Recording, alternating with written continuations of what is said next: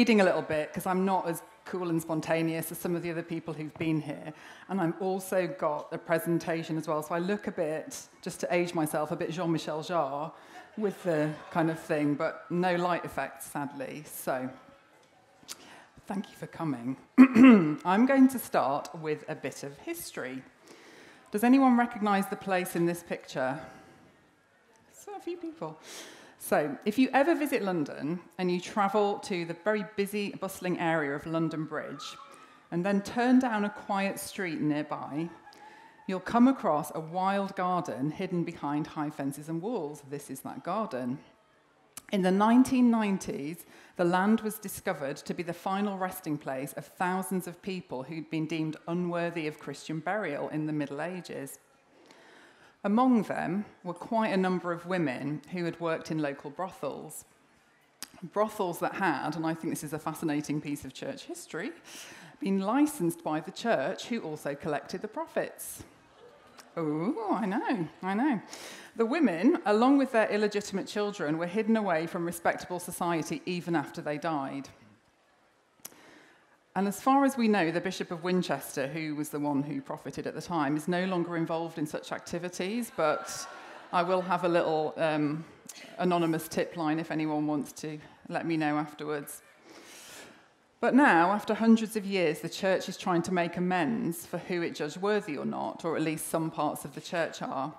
And now, and this is something that people can go along to, once a month, a procession makes its way from Southwark Cathedral, nearby, to the garden, which is now called Crossbones, in an act of remembrance. And the reason this is a little bit relevant to what I'm talking about today is for a long time the place was known as the single woman's churchyard. Can you guess why? Well, simply that the term single woman was interchangeable with sex worker. The centuries often haven't been kind to single people, women in particular. And outside of the framework of coupled life, where a woman was legally subsumed into a man's identity, I mean, who knew what havoc and disruption they were capable of? They actually had a word for it, coverture, an 18th century legal commentary, which will partly appear. Has it gone yellow? Okay.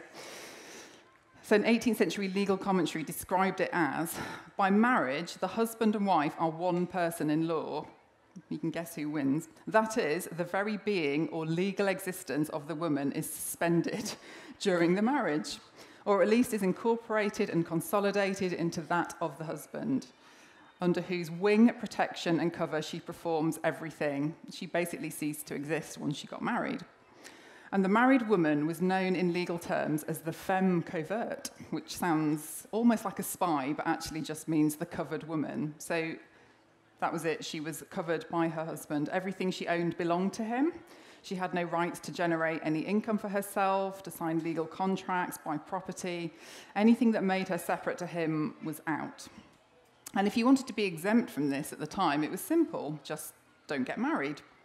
You just need to have your family to agree to it, have other ways to support yourself, and of course, back then most women didn't. Or, little loophole, you could be queen. Queens had more options. They could not be covered legally speaking. And it seems like ancient history, but actually it's not. For women marrying even a few decades ago, well within many of our lifetimes, options were still very limited. Women were steered towards marriage by social expectation and by the law. I'm going to do a quick quiz. Okay, so we know that the first women got the vote about 100 years ago, 101, although it obviously wasn't granted willingly, and only some women, and only if they were over 30, and only if they met certain property requirements. But what year did it become possible for British women to open a bank account in their own name? 1975. Thank you, person who looked at my talk maybe earlier. Very good, very good. Which is also the same year that an American woman could apply for a credit card in her own name. So until then, you simply couldn't do it. Women had to wait until 1978 before they could be pregnant without being fired from their jobs. And maternity pay wasn't a legal requirement in the UK until, anyone know? 1986. So plenty of people in here will have had mothers who decided to have them without knowing whether or not they would get any support from work at all. So it was quite risky. And rape within marriage wasn't recognised until 1991. So the idea that women could be single, have choices, flourish, came with significant roadblocks. Marriage was the ideal, and anything that allowed women to choose alternatives was often prevented by law, if not by convention. And the church loved it. The church was wedded to it. That's a little marriage joke. Okay. Christian equaled respectable.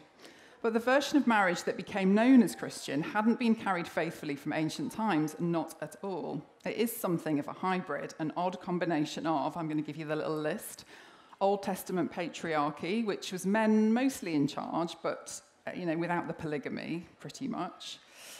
New Testament orderliness, but without the championing of singleness. It was much more one woman, one man, get on with it, very strict. Tudor times, now introducing the beloved tradition of loving and honouring and not parting until death, if we just overlook the fact that divorce was central to the creation of the Church of England. Yep.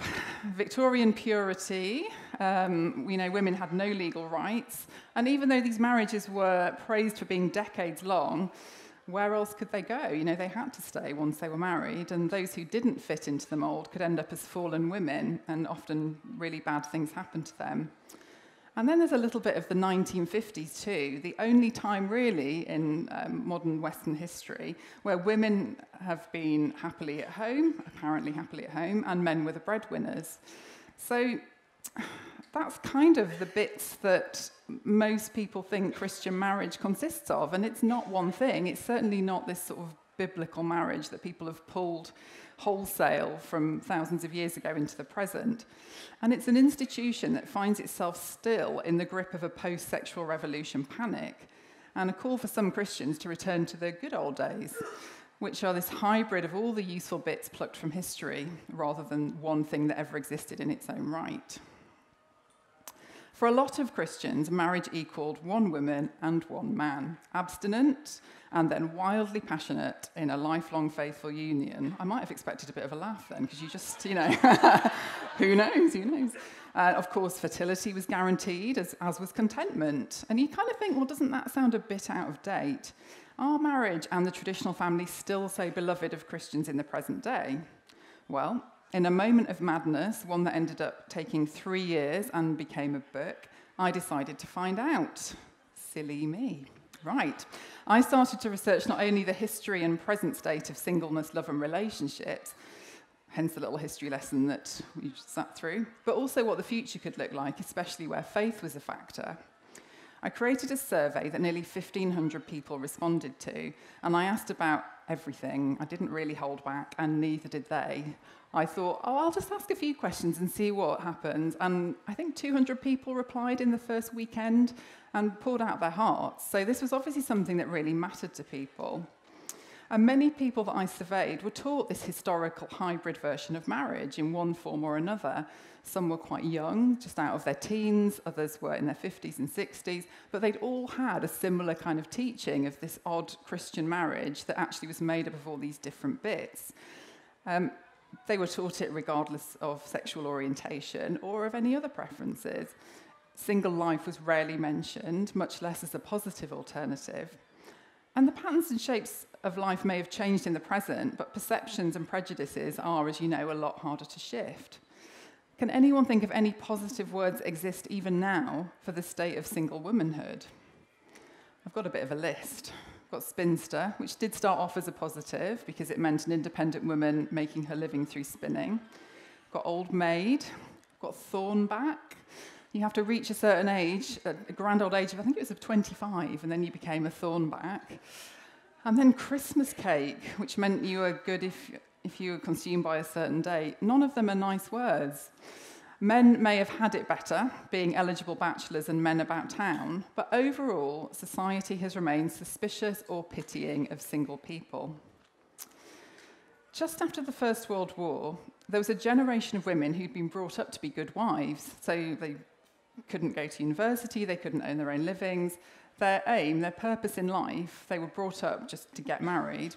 And they found themselves forced into singleness when the First World War took the men that they would have married, and also the Spanish flu epidemic.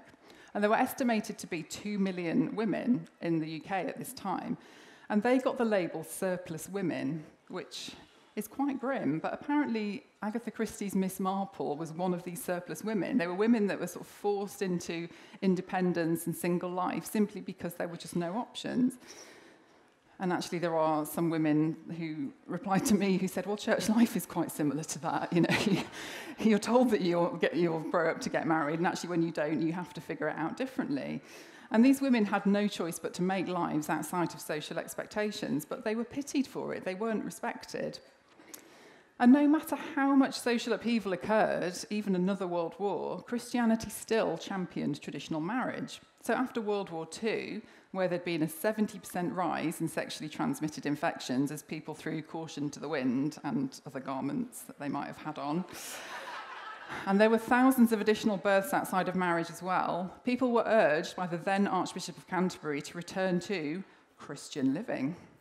And as a consequence, marriage increased. People didn't carry on their way of life that they'd had when the constraints were off. They were obedient, they got married again. And by the early 50s, a national survey found that 2/3 of British people surveyed thought women shouldn't have any sexual experience out of marriage, though only half thought the same for men. So the maths never quite works, does it? There's always that bit of inequality. And of course, heterosexuality was the only legal option for men and the only socially acceptable one for women. 2 world wars, not to mention all the wars before them, hadn't changed much. The traditional family was still the preferred church option, fully endorsed. Change was slow. In 1957, a survey of American attitudes towards singleness found that 80% of people believed that someone who chose to be single was happy, independent, strong? No. Sick, neurotic, and immoral. Nice. And too often, the church hasn't known what to do with single people either. Despite social changes and, of course, a holy book that redefines the purpose of singleness as far back as the 1st century, the entwining has been strong. But now, more people are living alone than ever before, including nearly 4 million people in England and Wales, part of over 200 million globally. It's really quite a big shift. In America, single people are almost half of the adult population. And the length of marriage has fluctuated too. The average length of a marriage in England and Wales in 2014 was 11.7 years. And I found this little historical fact quite interesting. You can tell I like historical facts by now, I think. But only slightly shorter than this was marriage in colonial era America, where they were estimated to have lasted 12 years. However, they may have ended more because of diphtheria, malaria, and smallpox than in the present-day home counties, we think. Marriage is happening later too, meaning people spend more of their adult lives single and need new skills to navigate that, but we're being quite slow to catch up. Rather than marrying young in order to set up an adult life and home, it's much more common for people to establish individual, independent identities before considering tying themselves to another person. The average age of marriage has been increasing over the last few decades. The marriage historian in America called Stephanie Coontz has calculated that we're now on average single for 50% of what's been known as the prime of life years between 18 and 55. And I know we all have prime of life years outside those years. That's what she said. That's not what I said. Whatever age you are, you're in your prime. To me, you all look great. So just putting that out there. And it used to be that it was 20% of the prime of life years back in the 60s. So we're now having to navigate this new stage of adulthood single, where it used to just be you got married young and you stayed married until you died.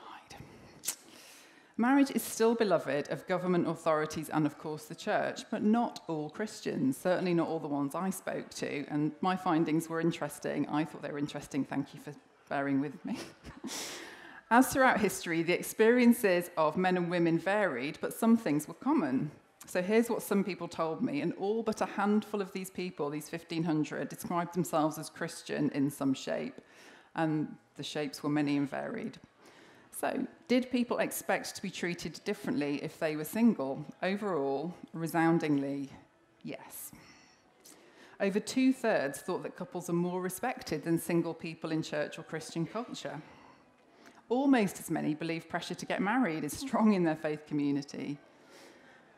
Only just over half said they felt valued and welcomed in Christian life regardless of their relationship status. And just under half felt that Christian life prioritises nuclear families. And yet, outside of the church, marriage is starting to look quite different. In 2017 in Scotland, humanist weddings outnumbered Church of Scotland ceremonies for the first time. We now have heterosexual couples who want civil partnerships rather than marriages trying their case in court. Couples are choosing to personalise their commitments not with church ceremonies, but with informal ceremonies conducted by friends and family. And then certain groups are overrepresented in the church too. There are more women than men, estimated to be around twice as many women to men, a ratio some of you may be more familiar with than others. This alone has a huge impact on the quality of relationships and the ability to have good friendships, regardless of whether someone wants to get married or not. If you're told by your faith community you should marry inside it, but there are twice as many women as men, but they're not planning on bringing back polygamy, okay, there's a maths problem again. Research by Single Friendly Church shows that more married people choose to go to church than single people, so again, overrepresented. But 1/3 of adults in British churches are single. And unlike society in general, the majority of adults in churches are married. So it's sort of like real life, kind of, but different. And the ethics vary too and cause some debate. Traditionally, and even in the present day, some Christians have been taught to wait until marriage to have sex. Society was fully on board with this too, at least as much as anyone admitted to. It just wasn't the done thing. It wasn't respectable to embrace any other way of life. And for those who still hold to this, is it possible to have a full single life? 2/3 of my respondents said that church culture expects single people to be abstinent. Around the same number said they felt that society encourages people to lust after each other, and that didn't make things easier either. There may be, in a lot of churches, a don't ask, don't tell approach where personal choices aren't openly discussed, or things may be more hardline and you have to comply or be farewelled, find yourself somewhere else to have a spiritual community. And it can be assumed that anyone who isn't married is somehow effortlessly chaste and patiently waiting for the day they are chosen to be someone's spouse, because often that's the dynamic, that the man is active and the woman is passive. And I'd love to tell you this is all old-fashioned, but it's still what people are hearing, it's still what they're being taught. The assumption may be spot on for some people, but also wildly off base for others. They may be expected to be content to be single forever, on hand as a babysitter and church rota filler. I can remember a few years ago, a pastor I had who had 8 children saying, just think of all the time you've got to pray. I thought, yeah, sure, I know what you're doing when I'm praying, thanks. Yeah. People may be previously married or parenting solo, they're managing to deal with life alone as well. And they're being taught, overall, views on the importance of marriage. This is how some people told me they'd heard marriage described to them as a promotion, going to the next level, reaching maturity, something that sets people apart and qualifies them for great responsibility now they are a couple, which I thought was it Superman or Spider-Man that's meant to have great responsibility? Anyway, married people too, apparently. The only way to be fulfilled. It's been likened to gaining holiness, learning vital lessons, growing in no ways no other relationship or shape of life could offer. You can see why people feel the pressure. And the way this manifests can depend also on how the sexes are viewed. I asked people, do you think God ordained particular roles for men and women in life and relationships? 40% of people said yes. Aren't they sweet, their little feet? What do they mean by roles? Well, usually a God-chosen order that required male leadership in some form and female submission. Maybe not a harsh dictatorship, but a relationship where decision-making ultimately rested with the husband, who would both protect and provide, although these terms were rarely explored. And more than one person said to me, well, it means the buck stops with the man. So, And also one American respondent told me it was really also to do with how well you could handle a firearm as to whether you were a true protector. So I did get quite an array of views, yeah. This was regarded as a natural order, and it meant both would flourish if they lived out their place in the hierarchy, ideally minus guns, ideally. And what was particularly hard about this teaching was the suggestion that marriage, especially this kind of marriage, was something that would make the participants closer to God and reflect something about the order of the Trinity. It was all very mystical and mysterious. And when the marriage is perceived as this promised land and this place of divine structure and hierarchy, it's almost going against God in that culture to say you want to do something different, that maybe you want to be more egalitarian or you want to split the decisions differently.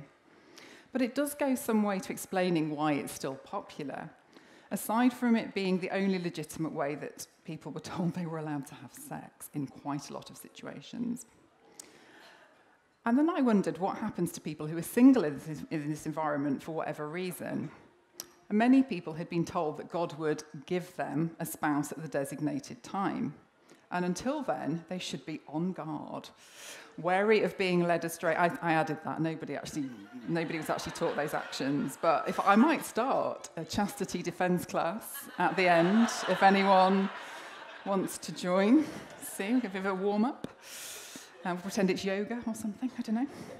And until then, until that fateful moment, they should be on guard, wary of being led astray, either into forbidden sexiness or an imbalanced relationship where neither person leads the way, also known as kind of mutual submission or partnership. This was apparently a bad thing. Or even worse, the woman makes the decisions. Whatever next. What's notable is where significant sections of the church had started to move away from this belief, it's begun to re-emerge in the mainstream, again dressed in Christian language. Yeah. You might have noticed the rise of right-wing populist leaders around the world who align with Christians in order to get elected in the first place and in the promotion of the traditional family. And they're stripping back rights that we will probably see as progressive in accordance with this. The inclusion of so-called Christian values is starting to appear in political manifestos and speeches. There are angry online communities of men's rights activists, some who claim to be Christian in an anti-feminist, anti-PC kind of way, who insist society is better when women know their place. Can you guess where it is? At home, in the kitchen, having babies. Yeah. There was quite a funny tweet the other day. I say funny, I mean, okay. Self-declared patriarch, husband and love coach. Quite the bio if anyone's looking to refresh their social media accounts. Yep, and there's a lot of them, you know, there's a lot building their presence online. He informed the world, and I quote, "Women need the boundaries of the patriarchy and a mission in life, which is usually husband, children and home. Absent such a structure, they malfunction and destroy civilizations." Yep, I've got a sign-up sheet for that after the session. You can tick a box for whichever civilization you want to destroy. We can do the warm-up as well, also. Yep. But his views aren't particularly different to a lot of Christians. They want a return to traditional roles. Talk of God having given Christianity a masculine feel. Have you heard that one? Muscular Christianity creeping back into conversation. The ongoing teaching that God created a natural order in which both men and women thrive. All these mutterings that women are simply happier as wives and mothers. And I even heard a few saying they didn't really want the vote. They were quite happy in the kitchen back then. They were forced. So, you know, these are Christians that are having these conversations. And there's legislation to ensure that women have few choices, especially in countries that, South America, for example, has a few examples of that. And though it may seem shocking to hear what was legalised in previous centuries, it somehow doesn't seem too much like wild conjecture that progress isn't automatic or guaranteed. Those who watch The Handmaid's Tale and news reports from around the world may observe worrying similarities. The echoes through history that men are cleverer, and I'm sure all you men in here are, I'm sure that's not in doubt. And the women offer a guiding morality that can somehow improve and save a man. I mean, this is still being taught. And as unlikely as it may sound, such ideas often came from the heart of the scientific community, home of logic and progress. Here's a little quote. I certainly think that women, though generally superior to men in moral qualities, are inferior intellectually, said Charles Darwin. Yeah. What a guy. So, once again, Christian values in some places are becoming indistinguishable from an ideal that favours male dominance and female submission. So where do single people thrive in such an environment? And why would single people want to be married? And yet, marriage held a strong appeal for a lot of single Christians I spoke to. Over 2/3 I asked said marriage was still a goal for them. But the marriage they were envisioning was a romantic and positive proposition, one of teamwork, partnership, love, and equality.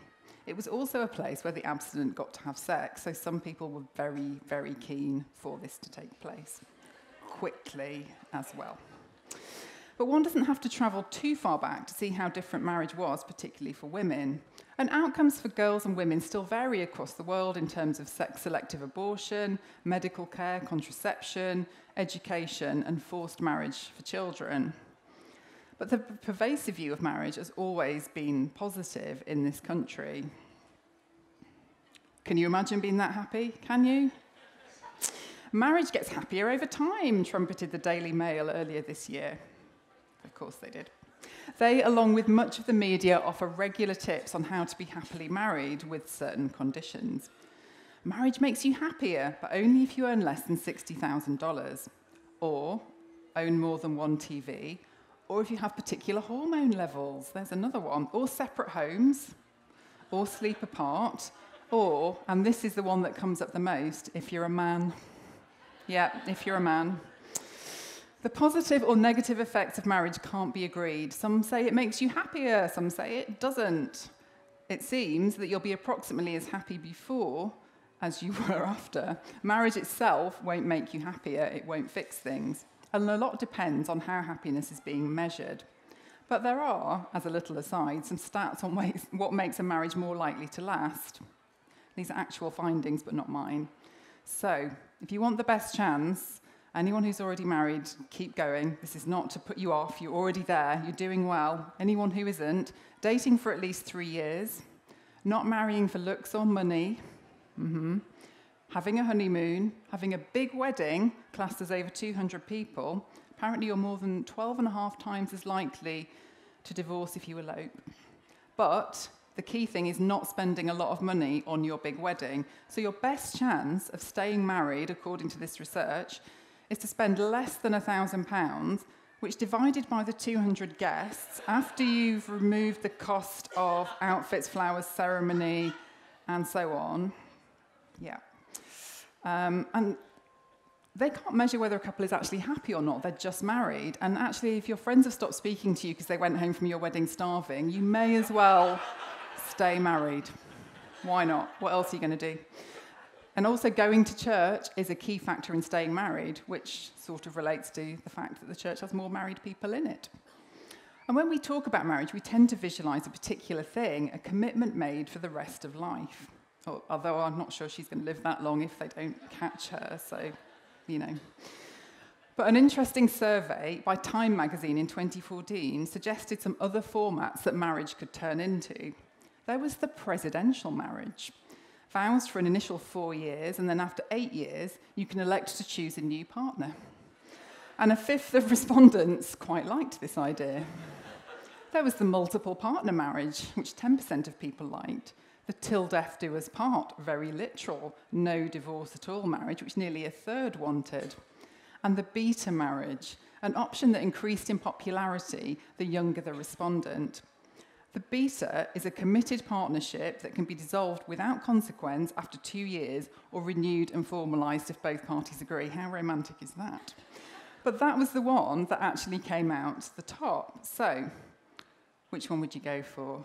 If you're with a current partner, you just think it, don't say it out loud, I don't want to cause any issues. Anyone that shouts, till death do us part, beta, and then looks at each other, I'm not sure what I'm going to do if that happens. But amid all of this, single people come in many shapes now. I mean, literal shapes, but shapes of life. Rather than the stage before marriage encompasses anything that means not currently married, it's quite an inadequate word. Widowed, divorced, separated, never married, any age, all kinds of experiences.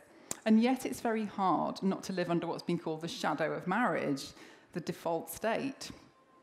The return to family values, which, as we've said, is popular with right-leaning politicians and Christians alike, is equated with marriage. Tax breaks depend on it. We've pushed down that road. Even if we now have the first Prime Minister to live in number 10 with one woman while married to another, and a US President married to his third wife, but both representing very right-leaning politics, and at least one claiming the Bible is his favourite book, though he can't quote any of the verses and he likes the Old and New Testament equally. I think he's never opened it personally, but don't tell him I said that in case I ever want to go to America. Single people were expected to have the gift, a calling from God to stay single, which meant that no one-on-one relationships could happen, no sex at all, and remember, no thoughts of sex either. You had to somehow empty your mind, body, everything of those thoughts, and have a life navigated solo.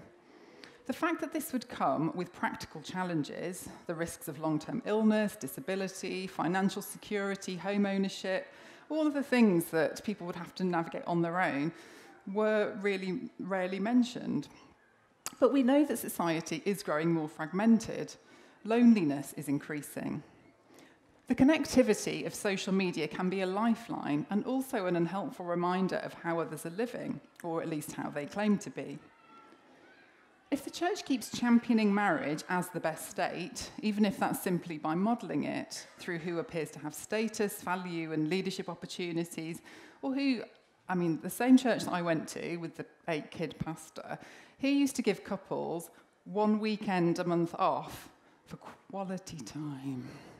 Quality time, while we put the chairs out, yeah. Championed marriage in that church, yeah. So, you can see, not that I carry any of this, but hurt and isolation may lurk under the surface, just saying it could happen, that's all. And many good opportunities are being missed to build genuine community. Single people are often forced to look further and work harder to find it. In my research, those who were looking not to be single faced a wider culture for dating that their married church mates often knew nothing about. They described it as challenging, confusing, contradictory, hard and uncertain. What fun. People believed there was pressure on new relationships in church as marriage was expected to happen quickly. And they thought church leaders are often out of touch with what's happening romantically in their congregations, but my suspicion is quite a lot of church leaders will be relieved about that and just want to keep it that way. Just 2% of people who responded to me said they felt called to be single, but 40% were. They often felt pressured to put on a brave face. But the reality was quite different. Somehow, for the church to stop idolising marriage above other ways of life, foundational things need to change. Instead of talking about being countercultural, it really needs to happen. Everyone needs to know that they are valued, no matter what. We're part of a society that encourages people to hoard, not only not to share, but not to want to share. Me and mine, to aspire and attain, not to humble ourselves and admit vulnerability. It's why, in part, the Christian message has been so revolutionary. The New Testament believers sold their possessions and pooled their money so that no one went without. They modelled community. They were told that they should only marry if they were about to explode with desire, but otherwise were advised to stay single. And there's an American theologian, Jennifer Wright Nust, who, and I paraphrase here, said, if we really took that seriously, there would probably be a lot more examples of people literally becoming eunuchs, as there were in the early days of the church. But I'm not here, just so anyone knows, I'm not here to encourage a return to that at all. I'm just saying that's what she said. So please, nobody do that. Okay. So, again, when I ask people if they'd consider living in mixed community, not with me, just more generally, it would have to be a big house, wouldn't it? Just over a third said yes, so it would have to be a very big house. And over 2/3 of single people said marriage was still a goal for them. often after giving many reasons why they weren't treated as well as married people, so no surprise there. At some level, many people value the idea of investing in others in the long term. Research suggests that people of all faiths volunteer more than those who have none. And indeed, in my research, over 70% were up for mentoring or supporting others. This is an interesting aside. Someone highly religious is no more likely to recycle than anyone else. I'm just going to put that out there. That was just an extra fact. So what are the alternatives for housing? Could we de-pedestal marriage by looking at alternatives to the one house, one family unit? It's tricky. Even as council houses are allocated, they go up on a size of family basis, so you may find larger houses actually left empty because there isn't a family size to fit, whereas you could have a combination who could actually make a home there. Have you heard of the Hofjes? They're not people, they're actually purpose-built communities centred around courtyards where single people could live together but with independence. They're in the Netherlands. A well-known one of these was built in the 15th century for religious women who didn't want to go into convents, and it's still lived in by single women today. Or have you heard of Bestie Row? It's some land bought by a group of older people who built their own small matching properties to see out life together. While researching the book, I spoke to people who joined temporary monastic communities and those who committed to lifelong arrangements. Others who created scattered community, committing to prioritise each other, though not living together. But most of society seems unwilling anytime soon to accommodate or aspire to living arrangements that are anything other than standard. So people are taking action, choosing communal living for the long term, like housing cooperatives, often driven by property prices too. But one woman I spoke to had moved into a commune in California with single people and couples with children, and said that even if she married in the future, she would now seek out a similar arrangement rather than live just as a couple. What she'd expected to be difficult, she's now described as an enriching gift. But is the church overall doing anything active to help with this? While loneliness grows, are all models being reinforced over and over? You'll be fine as long as you find someone. What does a flourishing community in which everyone thrives actually look like? And if the church has more women than men, are expectations being projected onto them? Are they expected to be more available to help? Putting the chairs out, like I said, yeah. And to be the backbone of the church while being seen as having no emotional needs. But it doesn't mean that they don't have responsibilities. They're going to be supporting themselves and maybe children or other relatives too. So who is meeting their needs practically and pastorally? Who's sharing the burdens of life with them? And there are practical things too that could be done simply. Eating together is significant. Eating alone by choice is great, but to have no options is something else altogether. What regular opportunities could be created for people to share the real daily moments of life together? The ones where it doesn't matter if you have a spouse or not. And how much is friendship valued? There's a joke that I stumbled across that the most unbelievable thing about Jesus is him being a man in his 30s and having 12 close friends. Yeah. Often it's a secondary consideration, something to be replaced by marriage. But marriage will not be the answer to all relational needs. You can be married and still lonely.